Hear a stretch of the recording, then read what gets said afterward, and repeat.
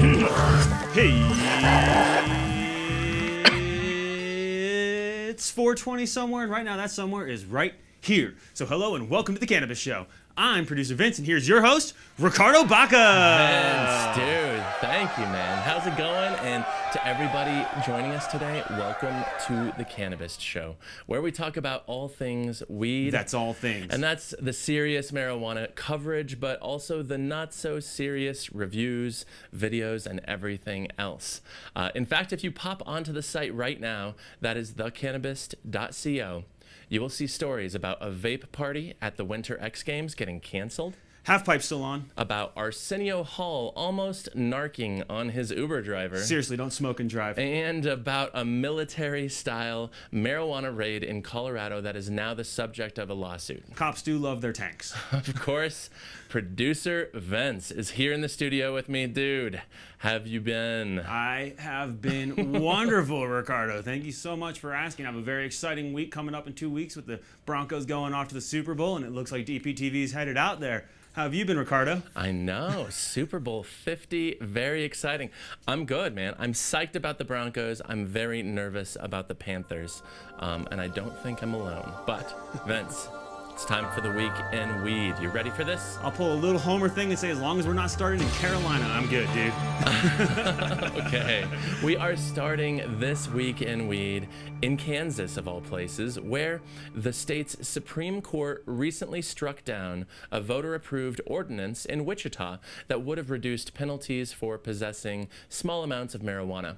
Now, this story goes back to April of 2015, when voters in Kansas's largest city said yes to the ordinance, which would have imposed a fine of no more than $50 for someone 21 or older convicted for the first time of possessing 32 grams or less of marijuana. Yeah, Ricardo, and much like my student loans, those numbers have been going up and up.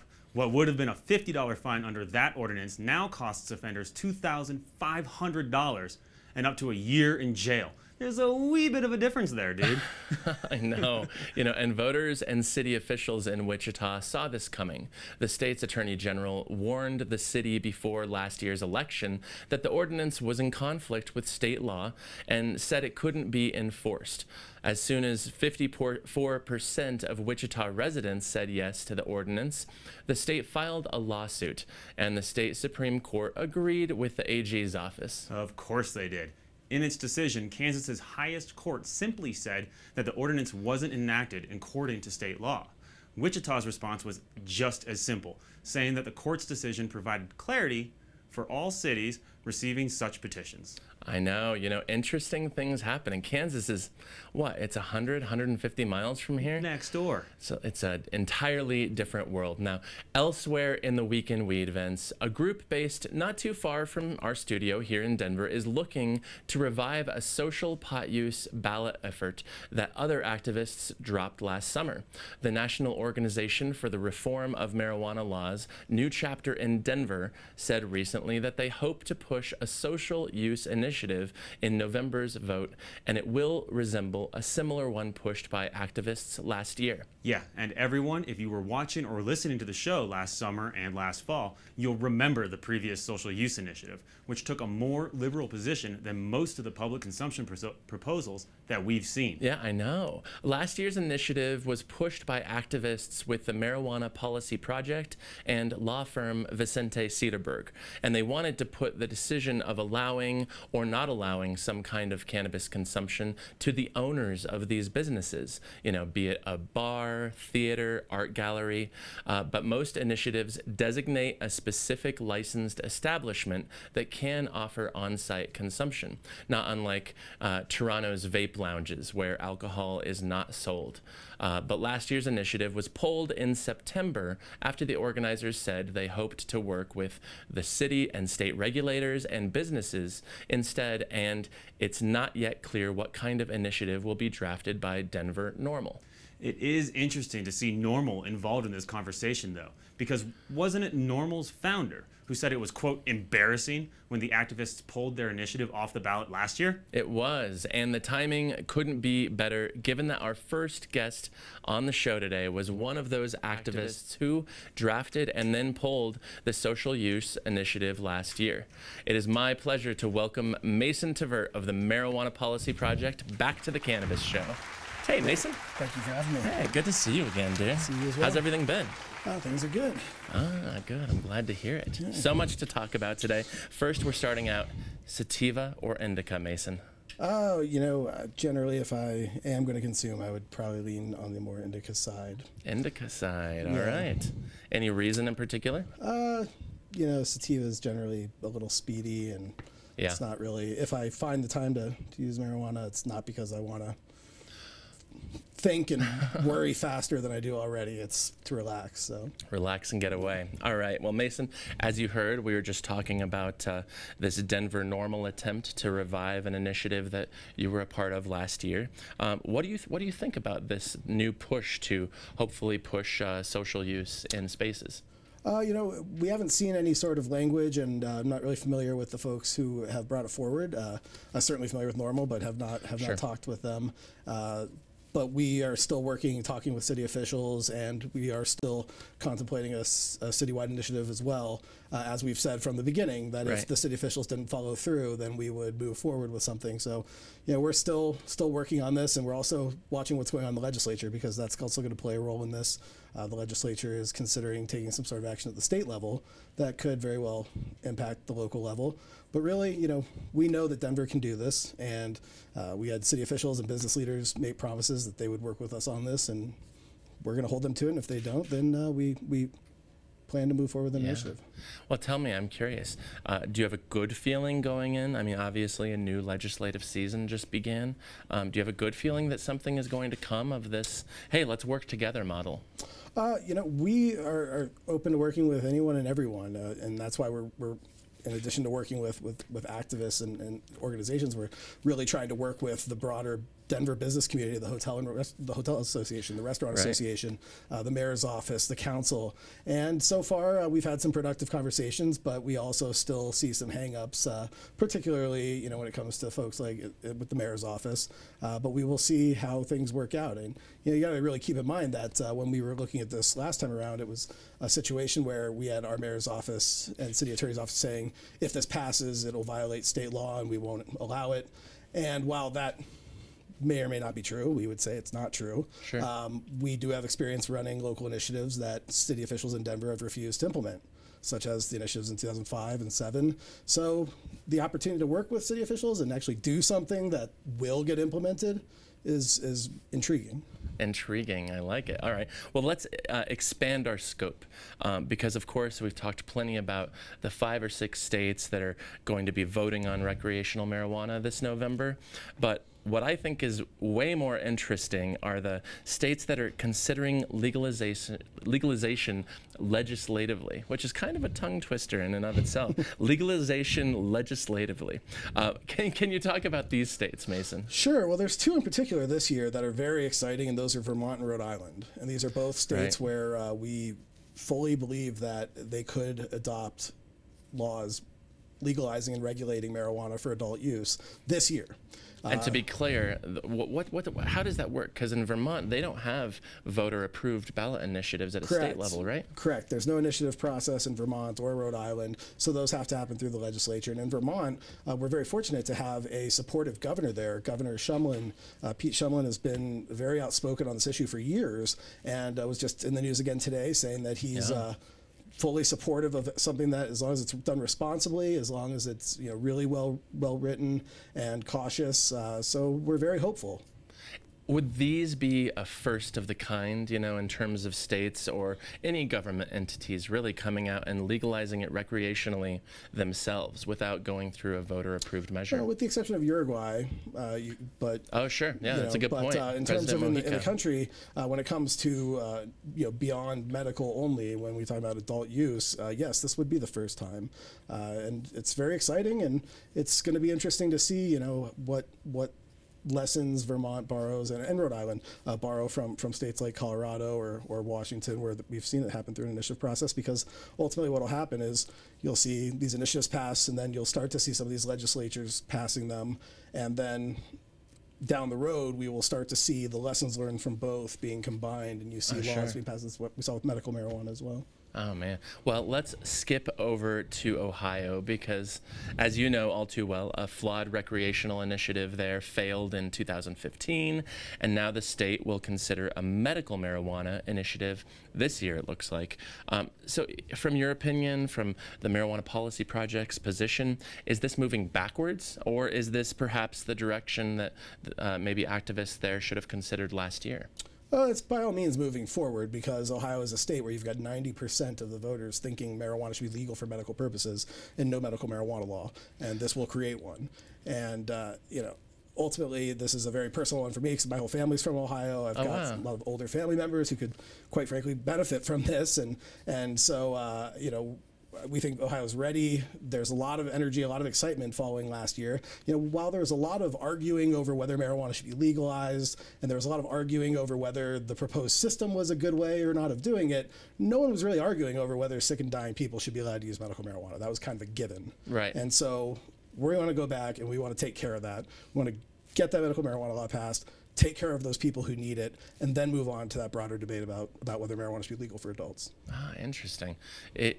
Did it seem to you like they were trying to maybe leapfrog that step? And are we there yet, where a massive state like Ohio can leapfrog medical and just go straight rec?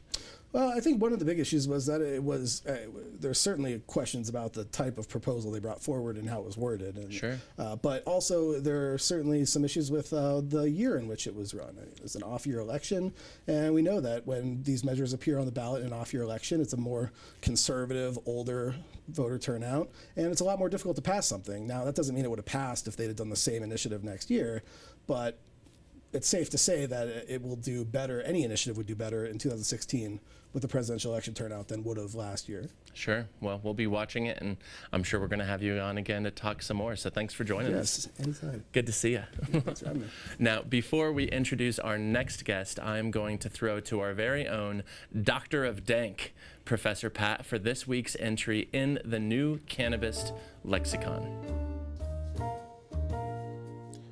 Flower. Rather than calling them buds, many modern cannabis aficionados refer to the female plant's racemes, that's the official horticulture term, as flowers. When you go into a dispensary, one of the most common first questions is flowers, edibles, or concentrates.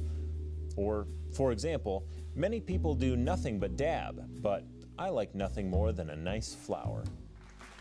Thanks for that, Professor Pat. Now, on to our next guest, who founded Women Grow, which is one of the largest networking organizations in legal cannabis. So please help me welcome Jane West to the Cannabist Show. Hi. Hey, how's it going? So great to be back.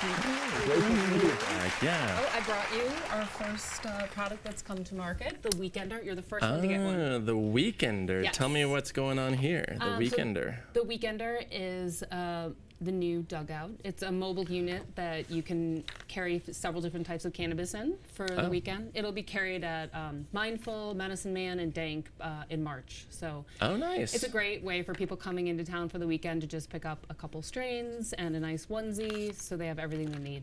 And so people can buy this at shops. Can they also buy it online? They can buy it online, yes, at janewest.com. Thank you for that. I You're appreciate it. So, Jane, we're asking everybody now, sativa or indica? Oh, right now, definitely indica. Oh, yeah? Yes. For similar reasons to Mason or different? Or? Yeah, I think mostly just like staying calm in the evenings, building up to our big event. I definitely just like a nice indica. In fact, Mindful has one right now called Memory Loss. That's particularly helpful to just clear your mind before bed. So these names they're coming up with, I tell you. Well, you mentioned the big event, Women Grow's Leadership Summit 2016, coming up February 3rd through 5th. You guys expanded quite a bit this year. 3 days, a much larger venue, Ellie Calkins Opera House, which is gorgeous downtown Denver venue. Why does legal cannabis need this lady-centric annual gathering? Well, There's been such incredible growth of Women Grow nationwide. By March, we'll have 44 chapters. Wow. And a lot of those women want to come together. That's where a lot of the connections are really happening that are helping them build their businesses. In legal states, we have the experience with running and operating our businesses and expanding those businesses. And so as new markets come on, it's those connections that are crucial as the women grow. Wow. Do you think you might sell out? I mean, the Ellie is, what, about 2,000, 2,500 capacity? Yes, yeah, 2,400 capacity. I don't know if it'll actually sell out, but there's well over 1,000 people coming now. We gave out over 100 scholarships to the event as well. And we have a lot of, it's really about bringing newcomers into our community. So we have some arrangements with SSDP on a national level. We really want to get that next generation in and get them connected with what we've built here. Cool. That's Students for Sensible Drug Policy, of course. So, you know, going back to last year's summit, tell us a story or two that kind of, you know, tells us how this group, Women Grow, and also how this event ends up connecting people who should have known each other. So about a year ago, we brought together 120 women nationwide that were all leaders in cannabis to Denver, Colorado, to really start that building of that network, get them connected, and also get their input on what is going to be most helpful and most important to them in each of their states. And bringing them all together, we booked out the Cordillera Resort up in the mountains. It was entirely ours for the weekend. I've heard stories. I've heard stories. Oh, what happens in Cordillera stays there. But I mean, it was incredible. It exceeded all of my expectations. A lot of the women that came there either started businesses or partnerships, or were able to have their services utilized at one of the businesses there at the summit. People like, for instance, Heidi Keys, like she's really grown with a lot of her connections with Women Grow, was able to fairly easily replicate her business model, puff, puff, pass paint, here in Washington, in Oregon, by simply reaching out to the Women Grow network there. Oh, that's a good point. We just had Heidi on the show 2-3 months ago talking about an issue that I know you both are passionate about. Public consumption, social use, how this can work. So, Lauren Gibbs also, she was just on the show. Oh yeah, yeah, of that course. was the beginning of her meeting the Willie's team, and it's been incredible. Willie Nelson, Willie's Reserve, just featured on Chelsea Handler's new Netflix show. This just came out last week. Well, you also just added a new keynote to the symposium, and I wanted to ask you. Melissa Etheridge is coming, and she's speaking on the cannabis paradigm. So tell us about how she became involved, and also what those early conversations with her were like. Well, I mean, she's always been such a great advocate for the movement and for diversity in general. And her manager came out to our leadership summit a year ago to kind of like check out the group and, you know, see kind of what we're building here. And so it's been a slow building process, but she's in New Zealand right now. So we weren't sure if we'd be able to get into her schedule, but she just confirmed last week that she's coming, and I can't wait to see her. I saw her briefly at an ArcView conference, but she has a really important message, and I can't wait to see her on the Opera House stage. She's a passionate activist. I remember when she first started really talking out on this issue, taking almost every opportunity to you know, talk about the importance of medical marijuana and what it's served in her life. I want to bring Mason back into the conversation. So psyched to have you guys both on the same show, by the way. Have fun. But you guys are both leaders in Colorado's cannabis community, clearly. And as more states come online, and as some of them figure out various aspects of legal marijuana before Colorado does, maybe it's weed delivery, maybe it's public consumption, social use. Do you guys have any fear that we're going to be left behind in this industry that we've been a leader in up until now? Mason, why don't we start with you? You know, I don't have significant fear, so to speak. I mean, I think that, you know, marijuana generally sells itself. I mean, this is a product that the people are going to learn about, and new products will develop, and new services and so on, and then we will see laws accommodate those. I do think that there's a question as to whether we will take advantage of being the first, and that's really up to our officials. That's up to our state and local officials. And while we have some who are very forward-thinking, you look at like Pueblo County, for example. Sure. The county commission down there has really taken steps to embrace this new legal product, and to have tax incentives and programs and things out there to attract these businesses. Some other Colorado officials, not so much. And that's the problem. And whereas, for example, we see Colorado using our ties to craft brewing to build Colorado's brand and really be known for craft brewing and so on, and making it a big part of it. And California does that for wine country. And are we going to have officials who do that with marijuana? If they were wise, I think they should, but I don't know if they will. It's interesting to see former Colorado tourism chief Al White now starting to work for marijuana businesses less than a couple months after leaving his post there. But yeah, I mean, that's a good point. Jane, what are your thoughts on this issue? I think as we see legalization kind of evolve nationwide, the one thing I always direct people back to is the unlimited licensing model here in Colorado that really allowed small business owners to throw their hat in the ring and start to develop brands that are huge now here. And so I hope people keep looking to Colorado to what we've set in place there, and I'm surprised other states aren't following suit. There's just so much competition for access to the market, and it's so extremely expensive to even get a license that it's really blocking out groups that don't traditionally have access to capital.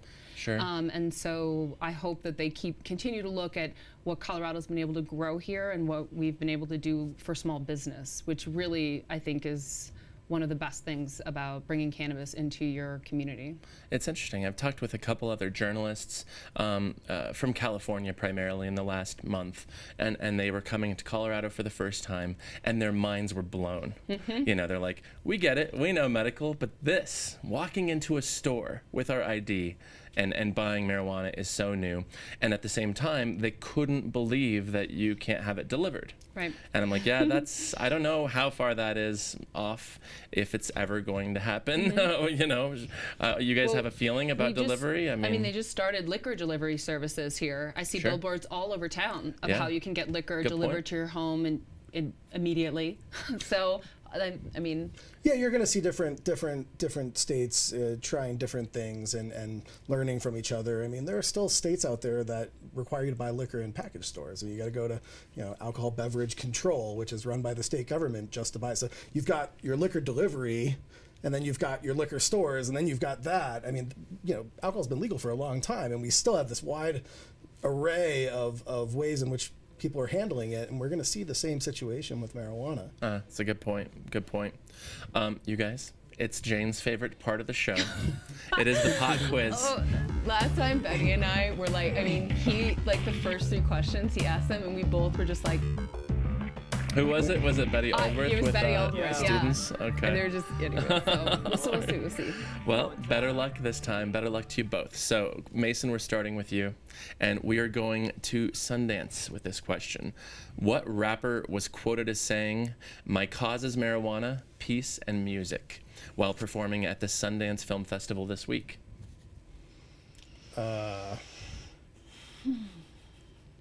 I know you're a big hip hop head, right? I am, but the extent of my hip hop knowledge and love really ends at around 1998.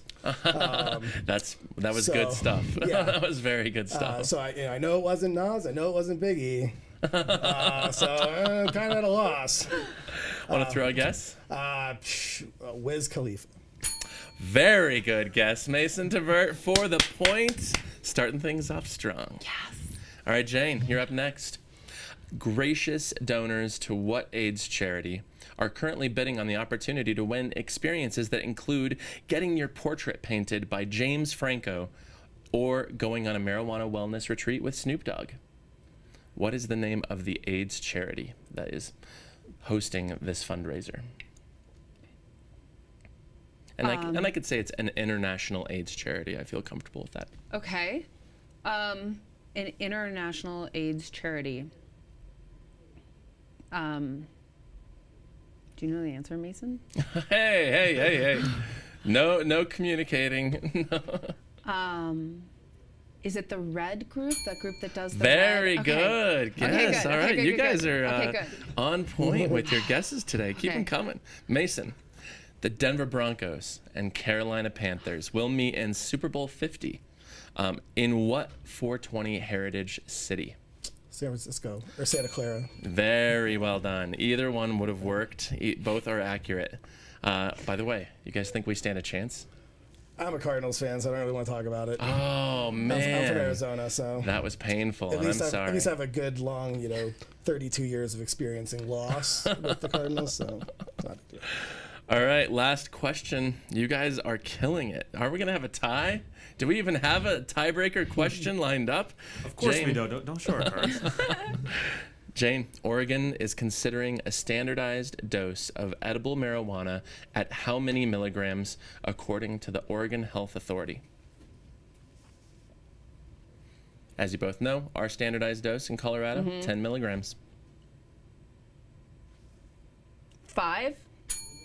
Whoa! It's our first tie on the Cannabist Show. That's pretty bananas. We're going to arm wrestle. Yeah, we're going to arm wrestle this out. I say we just go with the tie. You guys are both winners. I'm Totally. happy with the tie. Well done. You guys came more prepared this time Nice. than our average guests. I do want to say thank you to our guests, Mason Tvert and Jane West. Thanks to you all for watching and listening. I'm Ricardo Baca. I'm joined by all of our producers, Vince, Dane, Eric. Have a great day, everyone, and we will see you next week. Show the sound of truth. I'm allowed to lose guys, the well truth to done. win. I'm all in. I'm calling any posse you'll be raising at the end. I say it again. Ain't afraid to get in. I be going for the jackpot with aces in my hand. I'm raw.